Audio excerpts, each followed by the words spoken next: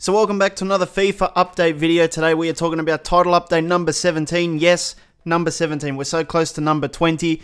Can we get there? I don't know. It's all up to EA. We've got a few more months to go. The funny thing is that they haven't actually patched everything in this game that's broken. That's the incredible part. 17 patches later, and we've still got stuff that needs addressing, but they fixed one major thing here that I want to talk about. Now, the FIFA 21 reveal is on June the 11th, and we're going to be covering everything you need to know on the channel here, so if you haven't subscribed yet, make sure you do, so you don't miss anything. And if you want to buy some of the best Real Life Ultimate Team cards, you can customize these however you want. You can get them as a gift or for yourself. Make sure you check out the link in the description and use my code VAPEX for 10% off. Now, on the EA forums, we have title update number 17 right here. EA Roger says, "Hey FIFA fans, the latest title update for FIFA 20 is now available on PC and includes the change below."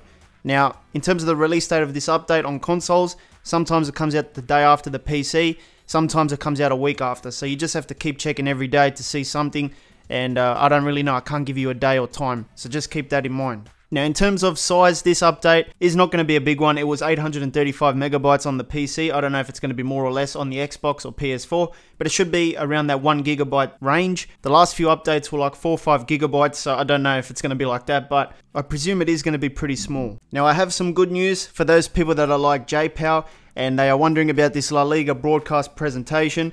JPow says, "I hope EA doesn't leave FIFA 20 broken like the telecast display in La Liga. They need to update it one more time to fix this." And yeah, like I said, good news, they did actually update this thing and they've patched the La Liga issue. In the official patch notes, it says address the following issue. Sometimes a blank La Liga Santander broadcast package remained on the screen until the title was closed. So it's basically that freeze that comes up on your screen when you're playing a La Liga match, and it's because of the broadcast presentation or something goes wrong anyway. But this has been an issue for a couple of months, so they took their time with this. But at least now, if you're going to play a La Liga career mode or something, this should be fixed and it's not going to annoy you. Now, that is of course on paper. I could get messages once the update comes out saying that it didn't fix anything, but on paper, they have fixed it. Now, there was also a few extra things that EA did not tell us about, but Blade Johnson did. If you want to follow him on Twitter, he does post new graphics that get added into each title update that EA doesn't talk about. So the first one is a new face. Well, it's not really new. It's from older FIFA games, but it's new to FIFA 20 and it's for Tan Long. In this game, apparently he's playing for the China national team, but in FIFA 19 he was playing for a Super League club in China, and he had a real face back then as well. So this one has been added into the game. We've also got 3 new balls added into Ultimate Team. Now, I don't know what they look like because I don't think they've been released yet, but in the code of the game, there's like a wood-themed ball, there's like a painting-themed ball, and there's also a pointer-watch-themed ball. Those are not official names, but it sort of describes what the balls are about. And then we've got new boots, one Nike Phantom Venom Elite FG, white, black, chili red. And then we've got Nike Phantom VSN2 Future DNA Hyper Venoms. Now, I think Hyper Venoms came out a couple years ago, but they're re-releasing them. And then we've got 3 new kits for Ultimate Team as well. We've got Foot Artist number 8, which is Bob Marley's 75th birthday theme. Foot Other 4, which is a Foot 2020 themed or something. And then we've got Foot Other 07 CONMEBOL Sudamericana theme. So those are just a few kits added into the game to Ultimate Team.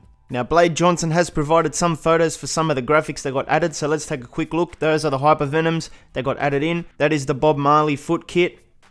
Another Bob Marley foot kit there. This one could be the Foot 2020 kit, and then there's also the goalkeeper kit for that, and then there's also another foot kit here, and another one there. And then they've also got the other Nike boots that got added in, so I don't know how you unlock these in the game early, but Blade Johnson did, and you can if you know what you're doing. And that is pretty much title update number 17, done and dusted. You could tell that EA is really not focusing much on FIFA 20 anymore. It's all going to be about FIFA 21's development now. We've reached that part of the cycle. But if anyone at EA does watch this, I mean, we've got plenty more patches that you can still release based on little tweaks and stuff. There's a few more broken things. Some have been in the game since day one, and we're going to talk about a few of them just quickly, just in case. So we've still got issues coming from that undefined glitch that happened a few weeks ago or months ago now.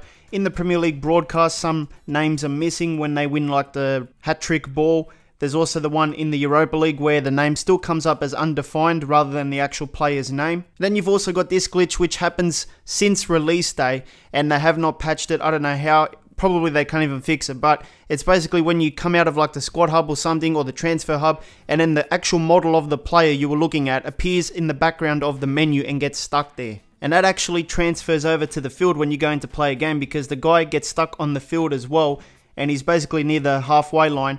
And I'm sure you guys know about this by now because it's been happening for so long.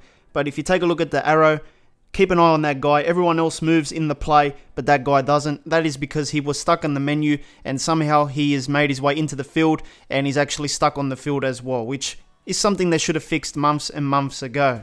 And there's a certain glitch around Iniesta in the game. I don't know how this happens, but apparently he turns into a ghost. This is like the third time I've seen this now, and it doesn't look like it's an online match. It looks like it's just a normal game in career mode or something. And as you can see, the player bar says Iniesta, but all you see is the triangle on top of the head. The ball is there, but the player model has disappeared, so he actually turns into Casper the Ghost. There's also a few other broken things, but I really don't want to get into it. I just feel like a broken record at the moment. So we'll leave it at that. That is title update number 17 done and dusted. If you did enjoy, leave a like. And if you want to check out this FIFA 20 video, make sure you hit the card in the middle. It'll take you right there. And I'll see you next time.